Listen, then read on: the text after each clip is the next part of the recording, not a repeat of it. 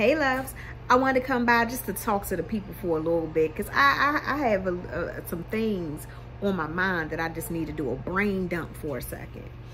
And I was inspired by watching a young lady and a guy on TikTok Live. As someone who is a creator, I wholeheartedly just feel like sometimes people really don't look at the craft in itself when we develop our prices. And when you think about crafters, artists, whatever you want to call, whatever you want to call yourself, or whatever you want to call people who take the time out to create, we are not creating something that is massively produced, by people who are underpaid. When we are creating our products, these are things that we are spending hours to create. And let's just take it away from what we're actually doing with our hands for a second. Let's just think about every step that goes into this. First, we get the idea. Once we get the idea, we put it down on paper or a board or our phone or whatever it is that you may use. And when you're writing this thing down, you're adding in whatever products, materials, ingredients, whatever it is that you need to get to create this product.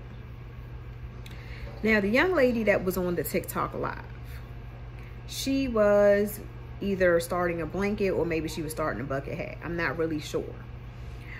But she let this guy come in on her TikTok Live. And he was just saying how he's met a lot of great people through the TikTok shop, and he's gotten a lot of great products from people who make their own products. And what he was saying was he doesn't mind spending money on products because he realized the time that it takes to create these things, the time that it takes into going to go buy the stuff that you need for the project. Whether it's you're taking time to go online to get whatever it is that you need, or you're going to the store to get whatever you need. So this includes time, this includes gas, and it also then includes the time that you're taking to make the product. And what they were talking about was how people are quick to go to these high-end stores. I'll say that. They're quick to go to these high-end stores and pay money for the name. However, when it comes to handmade items or just a small business where they're making their own products in general outside of, knitting or sewing, it could be soap, it could be juicing, whatever it is that they choose to do. The same goes to this. But when we're looking at just people who do natural body products or sew or crochet, I'm going to use those three for this, because the young lady was saying that the same way that they go and spend their money on these so-called luxury items, she pointed out that what we do is really a luxury item because we're the ones who created it. Then keep in mind what I said in the beginning. We get the idea. We put that idea down on paper. We then add in the steps that it's going to take to make this idea come to fruition. We then go and get the things that it takes to create this product and bring it to life. And we package it up nicely to sell to someone who is going to cherish that item. This in itself, as she had pointed out, she didn't say exactly what I said, but I'm just adding in why this is a luxury product. You go and pay all this money for somebody's name, and some of the stuff that, I have looked at, I mean, it's nice, but then when you look at some of the materials that's involved and you find out that those materials are really not worth what you're paying the money for, which is why I said you're paying for the name. You are paying into, and not all, but for some, you're paying into those people who are paid pennies to make these cute little items that you're paying thousands of dollars for, who can probably not afford to eat, not afford to have somewhere to stay, but they've made this bag or these shoes or this clothing that you have paid all this money for.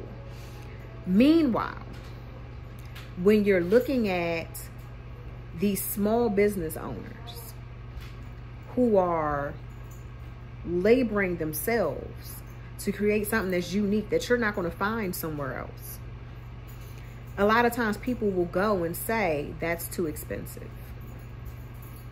And I liked what this brother said on the TikTok live, because he said, instead of just saying it's too expensive, just say that either you're not willing to pay that price for it, that either you can't afford it, or better yet, why don't you try to work something out to do a payment plan? And I was like, that's the first time I've ever heard somebody say like, oh, well, why don't you, work something out to do a payment plan? What's wrong with that? The young lady has said that she made a product, and she made a product for a young lady who had modeled some of her items. And when she made the product and the lady asked her how much the product was, she told the lady how much the product was. She didn't say how much she said the product was or what the product actually was. But she said that the lady told her, oh, I didn't expect it to be that much.